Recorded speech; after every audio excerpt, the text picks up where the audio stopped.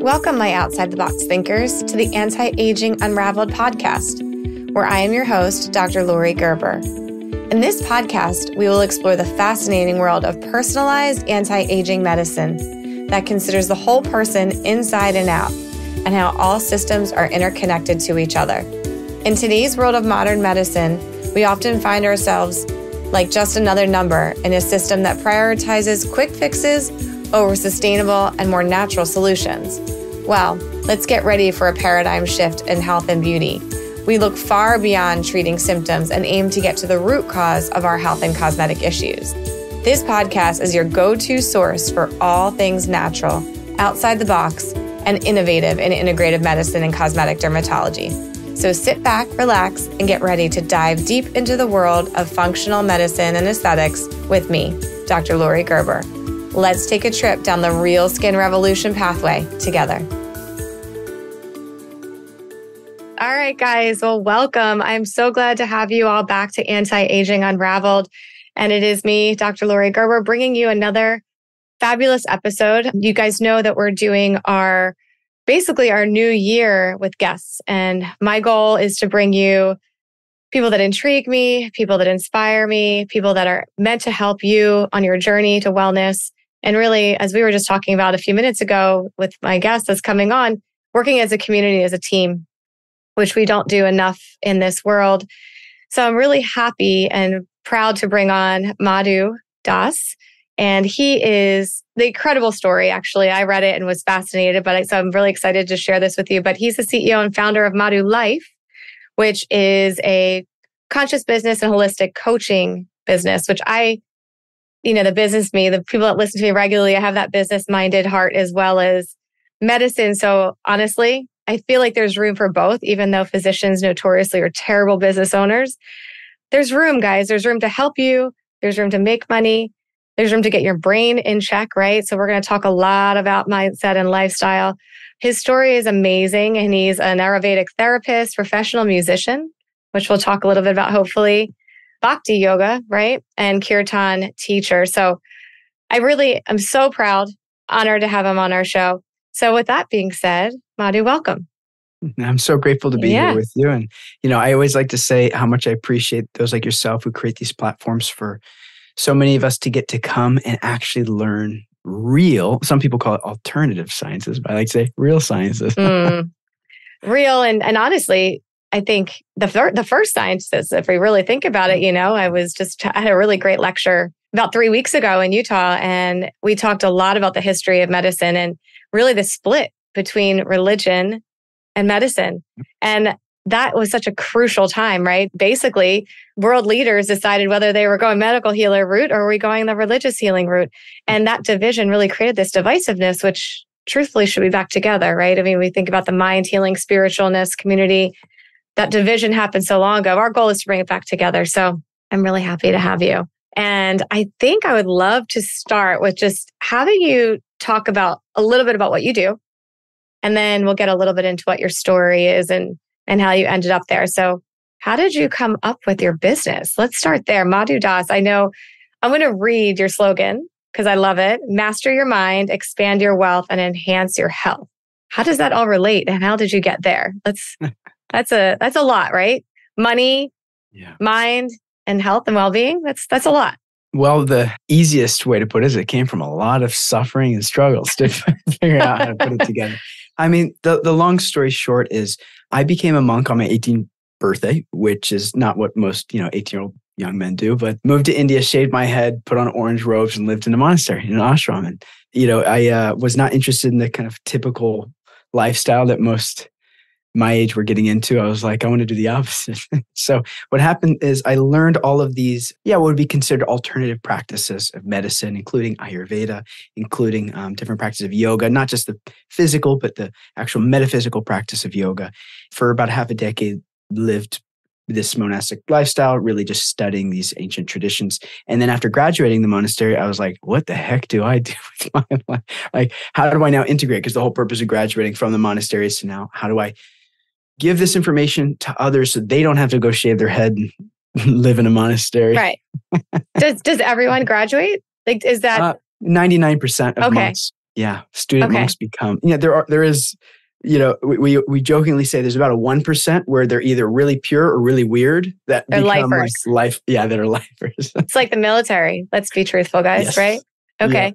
You got to be really pure or really strange, and they'll become like lifelong celibate monks. But for most of us, yeah, we, at the time where your teachers are like, okay, it's time to graduate, to move on, and to integrate is really, really the term they use. And so I was like, how do I integrate this? And I did what most quote unquote healers or facilitators did in the holistic space, and just kind of suffered financially in the name of giving and sharing for a few years until I was like, this ain't working. And I also had my fights with autoimmune disease and different types of health issues that helped me go even deeper into the practice of Ayurveda. And so again, I was sharing these tools, holistic health tools, but not supporting myself in any way, shape, or form. And eventually got to the point I was like, this ain't going to work. I got to figure something else out. And that's when I took some time to bring in that third element, which is that in Sanskrit, we say dharma, or that career, that purpose driven, the way you bring money in. Because I had the spiritual aspect there from being a monk. I had the holistic health there from the Ayurveda, but ain't no money. I remember rationing zucchinis, just like, okay, this is my half for lunch. And I was like, got to figure something out. And so that's when I started to figure out, how do I learn the art of money? And, years later, having spent, well over $100,000 worth of courses, trainings, marketing, the whole thing. What I did is I learned what works and what doesn't work, and grew a multi-six-figure, now seven-figure business online through holistic wellness. And then about 2.5 years ago, what happened was everyone I was talking to, all my friends in the holistic space, were always like, how do you make money? I'm broke. I was like, I know that feeling. That sucks. So I just wound up sharing what worked for me. And before I knew it, it only made more sense that instead of helping one individual with their health, is now I can help others who are going to go help more. So can only help 25, 30 at a time. Right. Now those 25, 30 will help another 25, 30. And so that's what then transitioned into the more business aspect of actually helping like wellness professionals and entrepreneurs grow their business as well. That's amazing. That's, first of all, just be a teenager and go to the monastery. That's a whole another amazing, which I kind of want to dive into a little bit because I think it's really fun. However, so you're basically creating a team of people that are spreading this knowledge, right, to everybody. And yes, obviously we pay for this knowledge, but I think it's really important to understand that this is things that are not always intuitive, right? So clearing your mind is very difficult. These are things that you've accumulated and become, I guess, more acutely aware of. I can't meditate for anything. I've tried, and it's just, I can do 5-10 minutes and that's about it. To sit for, I don't know, what's the longest time you've had to meditate? A long time? Good amount of time. Yeah. So I just think that, people don't get that mental clarity. They can't see sometimes outside the four walls, right? That's amazing. So can I just ask you about the book?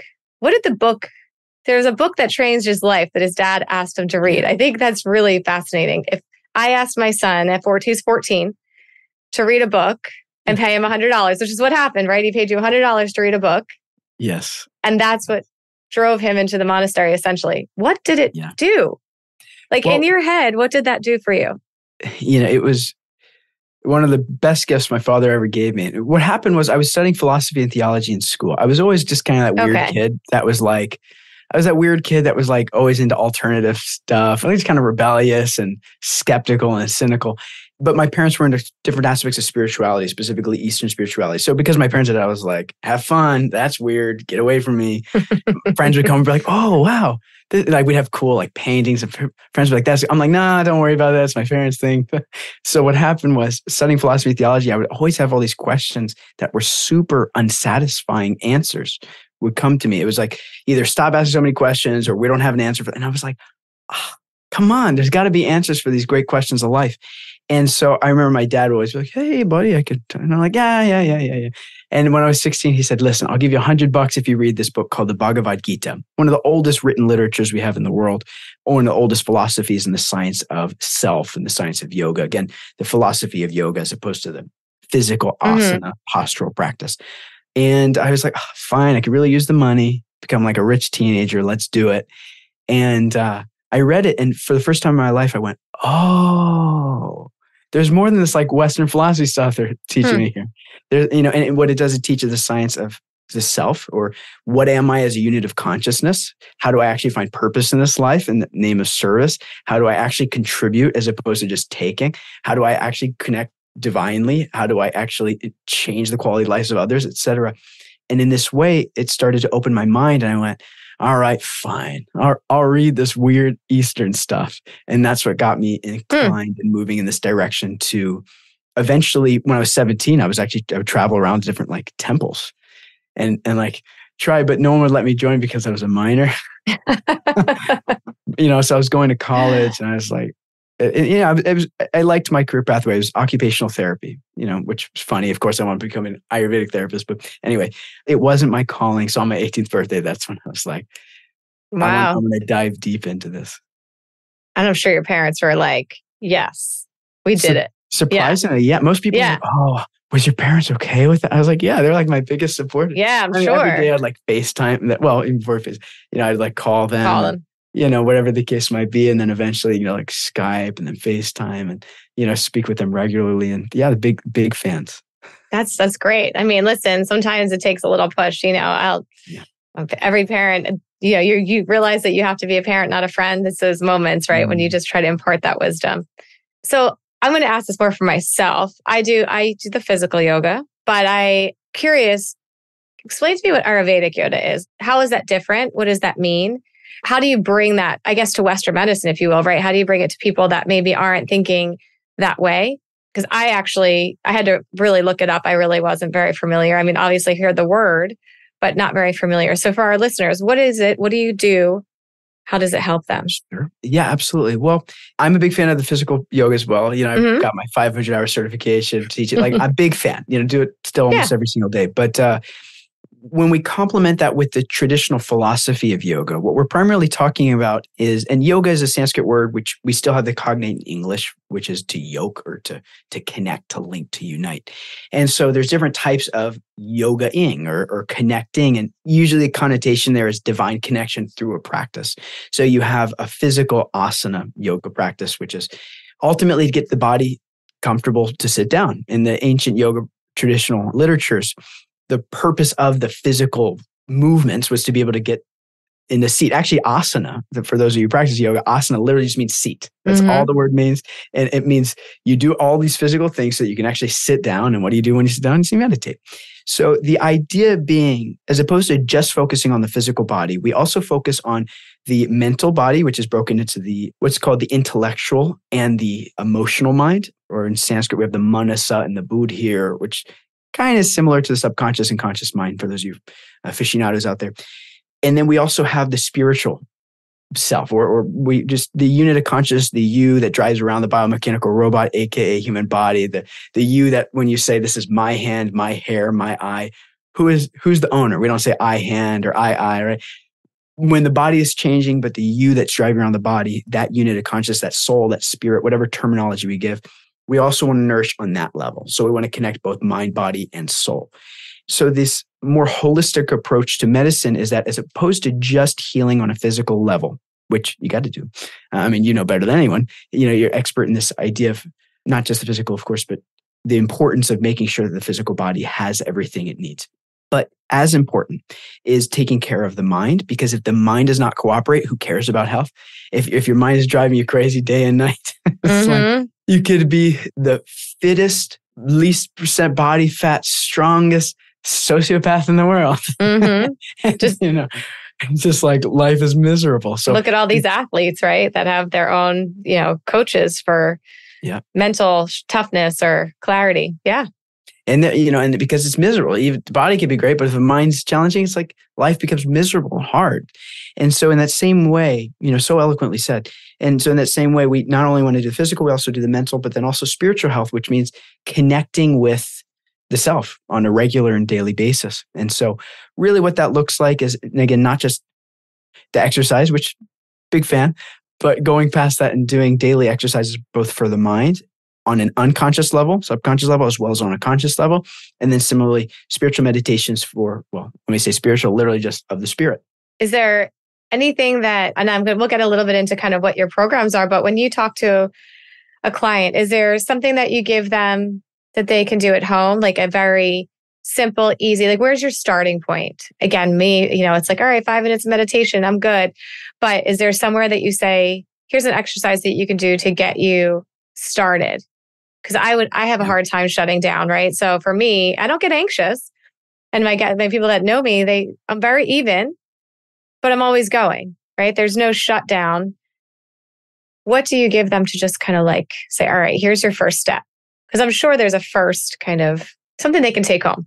Yeah. And I mean, there's a couple like layers per se, depending on where someone's at. But your situation, I don't think there's anyone in the world that couldn't say what you just said. Everyone. So I mean, I remember sitting with a monk, when I met him, and they were like, yeah, so this is what our morning looks like. We wake up about 3:34, do a little bit of group meditation. Then we do about 2 hours of private individual meditation. And I was thinking like, you're insane. That's not even possible. I don't even believe you. Like, that's not even possible.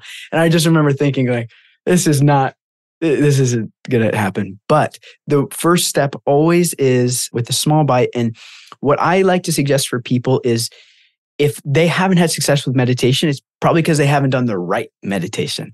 And so the ancient yoga literatures, these ancient wisdom literatures from the East, indicate that out of all the meditations that are there, there's one meditation which is the most capturing for the mind, and that's called mantra meditation. Mantra is a word we've even gotten into English now. Literally, the Sanskrit breakdown, man is from manasa, or the mind, and then tra means to free or to deliver. These mantras are sound vibrations that free the mind or deliver the mind.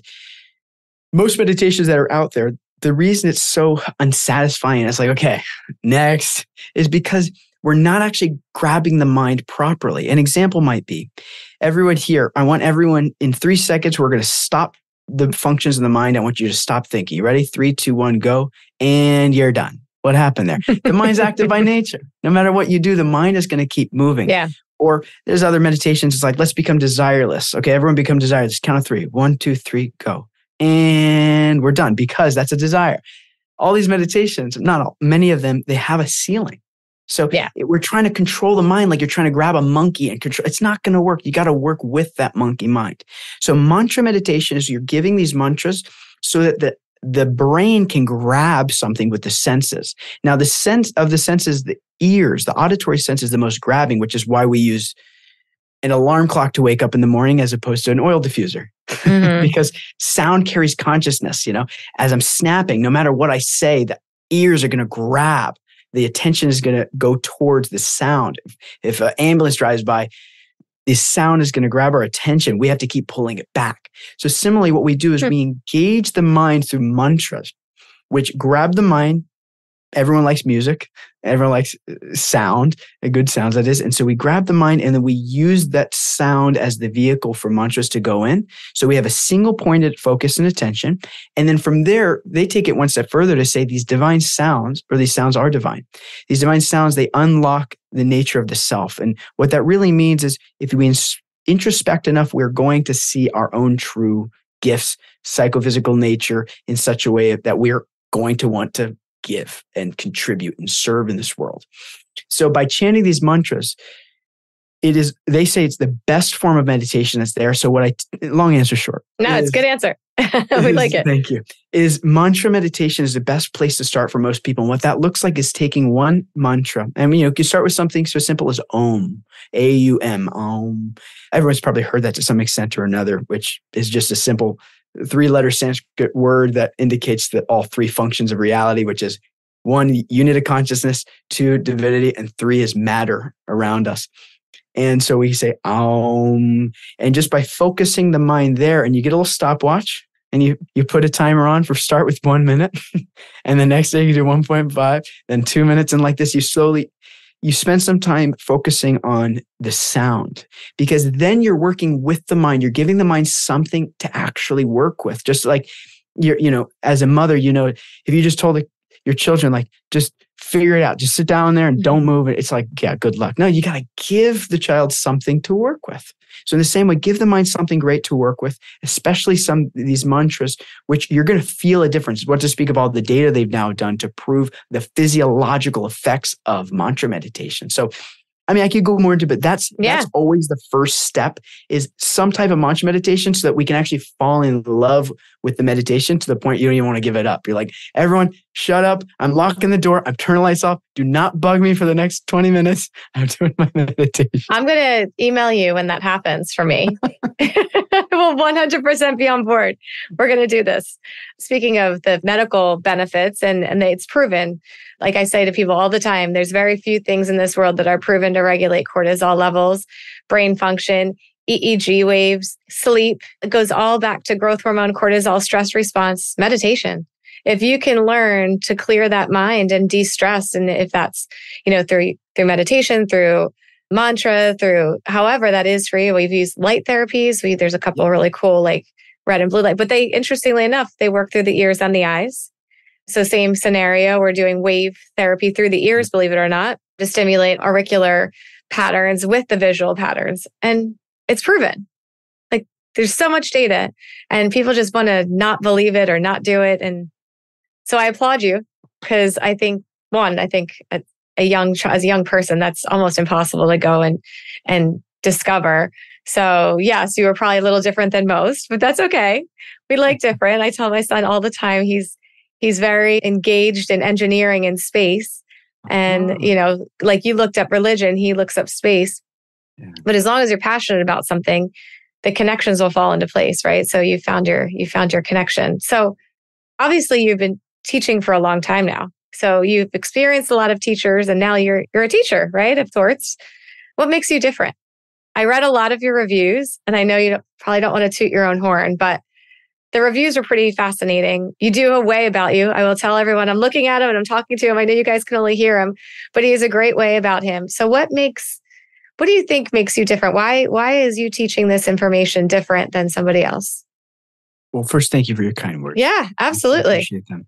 And I can sincerely attribute this to having great teachers. What I've learned is because my teachers are just so kind and patient, and he took the time to bash these ideas in my thick skull.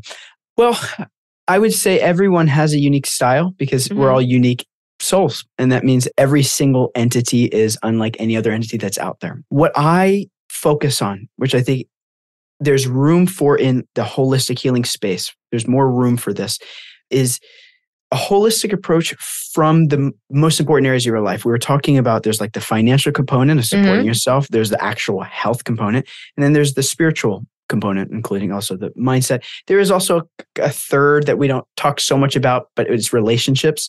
But we also need those harmony. And really everything in your life is going to fall into one of those four categories of like relationships, health, spirituality, or career, dharma, purpose, etc.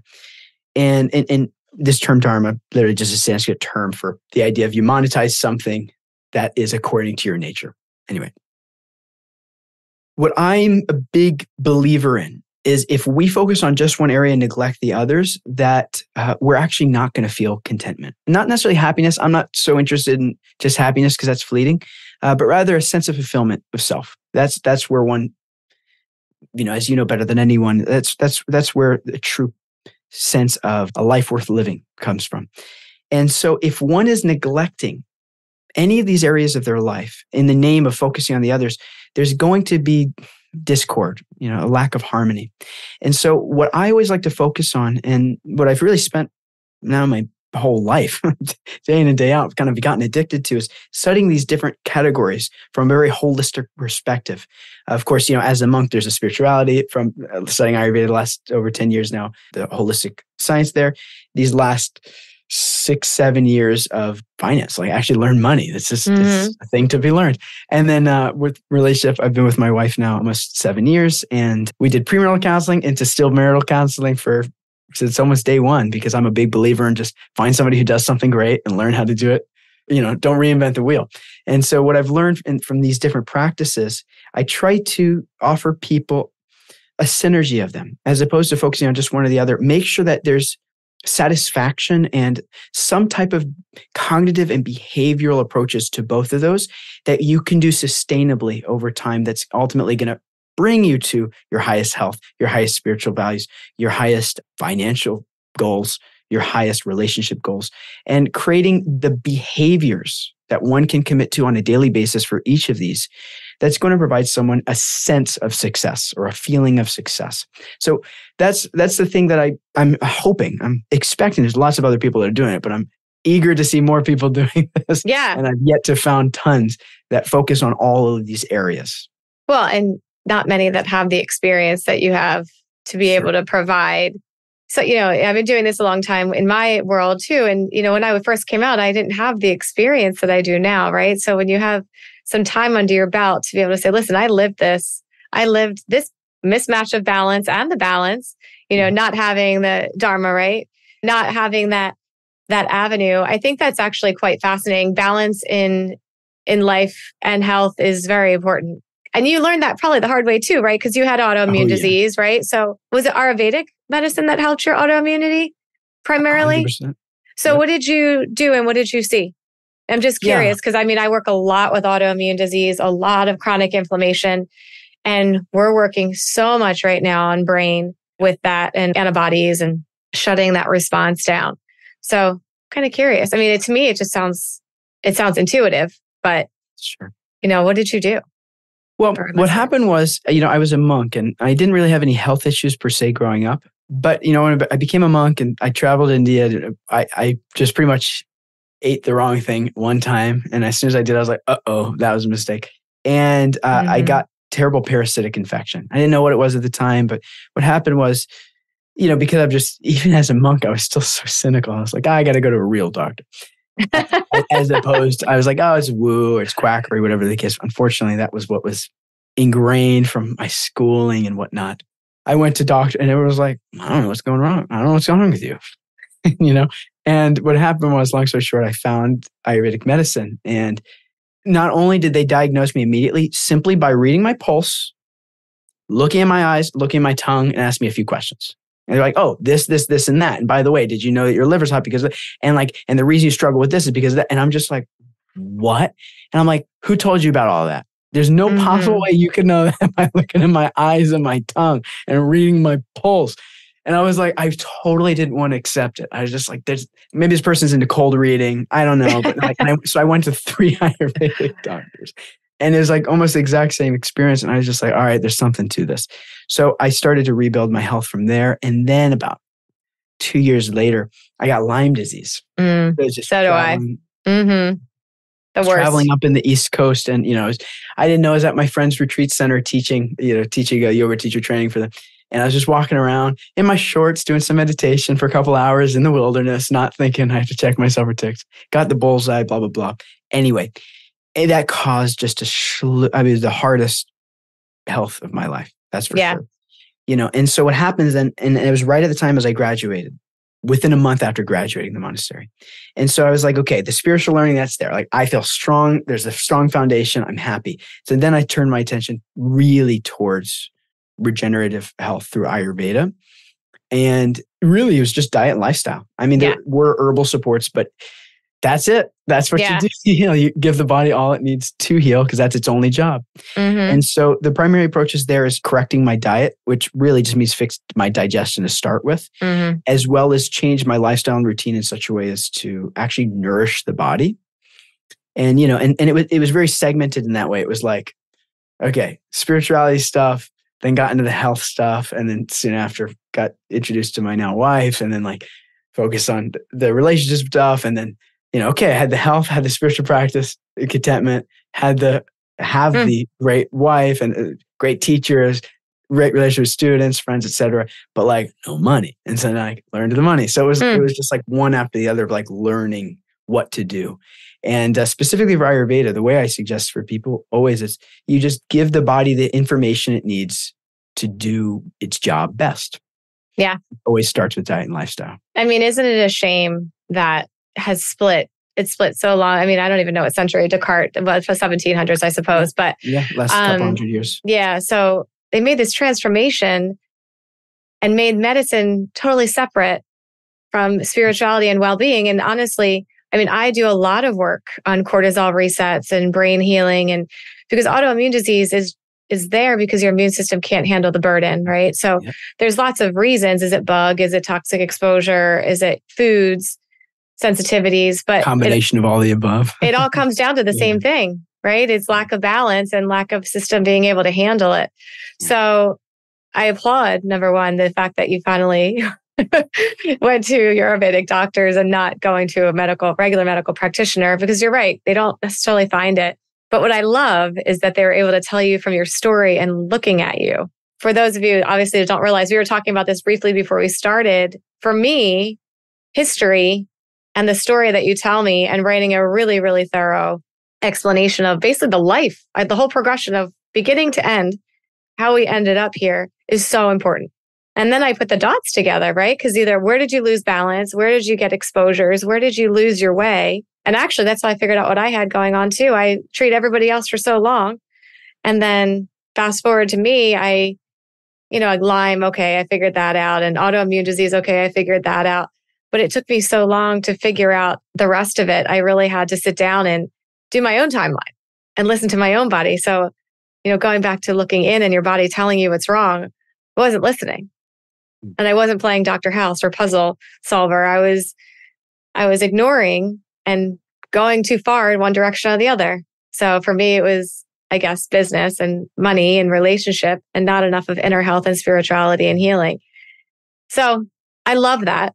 Absolutely love that. And it doesn't always need medicine. I 100% agree with you. Maybe some herbs to support adrenal regulation and cortisol and gut for sure. Sometimes it needs some help with that healing, especially if you're not great at getting off of the inflammatory packaged sad American food diet. But really, your immune system wants to behave. And innately, it wants to do what it's supposed to do. It's trying so hard, but we just make it crazy. So I love it. They have this term in Sanskrit called pragyaparad, which means the first place the disease situates in the body is called pragyaparad, which literally means neglect of the intellect. So neglecting the body's intuition, that is always, according to the Ayurveda, that is always the first step of where disease starts to manifest in the body. That's going into my, I'm going to write that one down. I like that one. That's my book of quotes. I like that. That'll be yours. I like that one. All right. So let's do a little bit of success stories. We have a couple of different types of trainings that you offer. You do self-led. So there is an online kind of, I'm assuming, listen to you, kind of walk you through it type of course. You have retreats, which I'm totally in for. Next retreat, I'm there. And one-on-one coaching. So tell us a little bit about how they work. I would love to hear some success stories. I would love to hear kind of what your clients are seeing. I think the business part of it is fascinating. I truly 100% believe, guys, that when you have a vision for where you want your life to be, if that's not clear, you can't make money and you will not have a business that's fulfilling because you don't know where you're going. So I would love to hear that from you. Yeah, I mean, amen. I'm totally. Right. That's where I start with. Every single person is gaining the clarity of the destination they want to get to. 100%. Yeah. Well, it's my program is very simple. I have a free group that I will help anyone who wants some help, and that's with their business, that's with their health, that's with their mindset. I don't, for whatever reason, for better or for worse, I don't help so much on the relationship and just for my own. I don't yet feel fully inspired to do that. But with the other three areas, that's where I feel very inclined to help. So I have a free community where I just give this stuff away for anyone who wants it. And then for people, there's two types of people. That one person wants help with it and they want somebody to kind of hold their hand and guide them through that.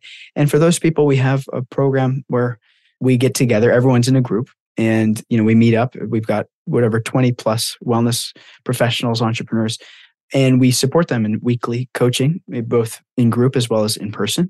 And, it's really, there's just implementation. I like to just give away all of the tools or the practices because a lot of people will be able to just grab it and do it. And I'm like, hurrah.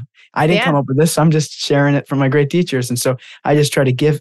And then a lot of people want help with the integration. And pretty much I just wind up showing them exactly what I did to create, a very successful business, how they can do it too. And a similar kind of process. And then, of course, the retreats. We've got one coming up in 2.5 months. We got an India pilgrimage. It's actually the biggest group I've ever brought. 45 people, kind of scared, like a little. I used to do it for a living. It's oh yeah. I did group tours for a long time.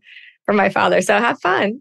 Yeah, it's bigger. The biggest we ever done was like 33, whatever. And so let's see how that goes. But big fan of retreats. And that's just, I'm a big believer of getting in person when we can. Most people I help, they're all over the place, but get together and, do something. We've got go to Greece, Italy, whatever the case might be. And then other than that, it's, those are just the three things that I like to do. It's like, just help as many people as I can. Some of them, what happens, they come, they're just like, you've helped me so much. Please give me some money. That's like kind of how my business started. And, so I help those people implement, and then people who want a more in-person experience, we take them to cool places and do meditation in the morning, do some yoga, some exercise, eating some Ayurvedic meals, go do some, anyway. Sounds good. All the fun stuff. But it sounds amazing. Simply what I do. You basically have taken your life plan, or your life journey, I should say, and recreated it into a business. Like, honestly, that's pretty impressive. So if you had only had that vision in the beginning, right? And that's really what you're helping people realize, though, right? Is that they need that vision. You need that, and you need the balance. So I love it. And I'll definitely be taking advantage of your services. I think it's fascinating, number one. And number two, that's definitely my lack of balance. I know that inherently, like that's where I fail a lot of times is that healing and comfort. And my husband went overseas for 3 months at a time. So I'm balancing these struggles and juggles just like anybody. And he's my rock, my support system. So when you don't have that, you need to find that somewhere else sometimes. So, and I do it too much where I turn to business, and that's a problem, which is why we're on this podcast together, right? But I do want to give you, I know we're actually up on time, but I want to give a quick little pop questions about you. So I like to do this with everybody. I do change my questions up from time to time. So I might change one of them up a little bit, but I do want to know your favorite movie or TV show. Ooh, these are personal. Yeah, we're not going medical. We're not going, we're just going to go like, who are you? What I loved my wife. I'm like so typically not into TV, but she got me into Breaking Bad years ago. Oh, let me tell you, that was just like, I actually watched it. What did I watched it recently, a couple of years ago with my husband during COVID, actually. During COVID, that's also when we... Yeah, it was fabulous. All right. So Breaking Bad, do you have a movie that inspires you? Ooh. Or musically? Like I have a bunch that I love musically because they're just so, the soundtracks like old school are just so lovely. Like I love Almost Famous. That's kind of my like Kate Hudson, just kind of classic rock, coming of age, angsty. Sure. That's me. Sure. Oh, I wonder what I would do. I would probably say for a favorite movie would be, this might sound really simple. I like the Avengers. I watched like the Avengers a couple of years ago, whichever, I don't remember which one it was, but I remember thinking, this is made really well. I'm such a lame person to ask this question to. It's all right. If I ask you a book, you can probably give me a good book that you like. Got some books. Okay, give me a book. What's a book that you like? I'm biased, but I say the Bhagavad Gita is always the best. I mean, I read it every single day, at least a chapter of the Gita every day. All right. I'm going out and buying it. Amazon sales might just go up on that one. Let me gift it to you. You'll send me your address and I'm going to gift you one. Yeah. Sounds good. I'm in. I love to read at night before I go to bed. And how about, I saw all your instruments. You play all of them, I'm assuming. What is your favorite? Ooh, my favorite's the sitar. Oh, yes, you can see it in the back. You guys can't see it in his room, but it's pretty freaking. And they're the coolest looking too, I have to say. Totally. Really cool. And how about hobby that's not health related? Well, I mean, I would then say music. Music is tends to be my go-to. But do you have a guilty pleasure? Something that. How long do you got? No, You are from my area, so there's probably a lot of them, right? Yeah, I really enjoy, I would say like some form of mixed martial arts. Oh, that's still like, healthy though. All right, fine. It's all right. Then I'll just say eating my wife's desserts. That's probably my favorite. That's good. That's good. I was going to say a cheesesteak, but all right. I like that. All right, guys. So let me actually just pull up his website for you so you can go to Madhu Life. So it's madhu.life, right? To sign up for any of his programs. This is not necessarily just a hot plug, but I really think that we all should work together and really just be one big synergy in this world that we live in. It's also crazy right now, truthfully. There's enough money to go around. We should all be helping each other and figuring out how to best support, especially in our industry, and spread integrative health. I said before we started that I was known as the voodoo doctor for a really long time. I graduated with this residency and I was resident of the year and all these things. And everyone tried to recruit me into all these high specialties. And truthfully, I became a Botox doctor that likes integrative medicine. So I got sick with all kinds of stuff and it led me to here. So again, that vision is so important, but it's all about community and working together. So I'm really excited. I hope we can do some great things in the future.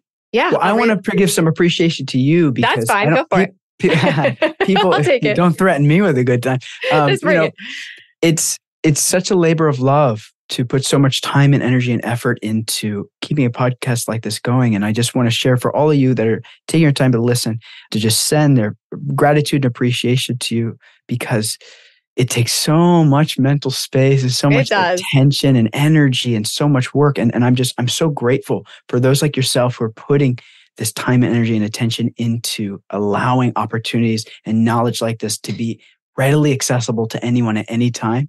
And just know that I'm sincerely here to, my life is whole and complete by trying to serve someone like you who's impacting so many others' lives in such a positive way. And for all listeners, if there's anything I could do, it's sincerely and seriously my pleasure to help. And all anyone ever has to do is you just send me the word monk on any platform. You can find Madhu.life, like you mentioned, madhu.life. You just send me the word monk on any platform. We just give you access to our free group. Just have fun. My only requirement, you'll see this if you join, is anyone who does, you're obliged to have to share something with someone else. If you learn anything, that's my only value exchange that I ask for, is you go share it with someone else. Got you. We can do that. And thank you. I appreciate it. But it's not that hard to talk. I'm a girl from the East Coast that likes to talk. So it's very easy for me to just keep talking. So I really appreciate it. We're going to do great things. I know we're going to spread this information to so many people, and I look forward to working with you in the future, guys. So tune in. We'll have our next podcast. Maybe we'll do some lives online and get some Instagram stuff going and hopefully try to bring you some more fun. We'll do some groups together. So thank you so much, guys. Tune into the next episode.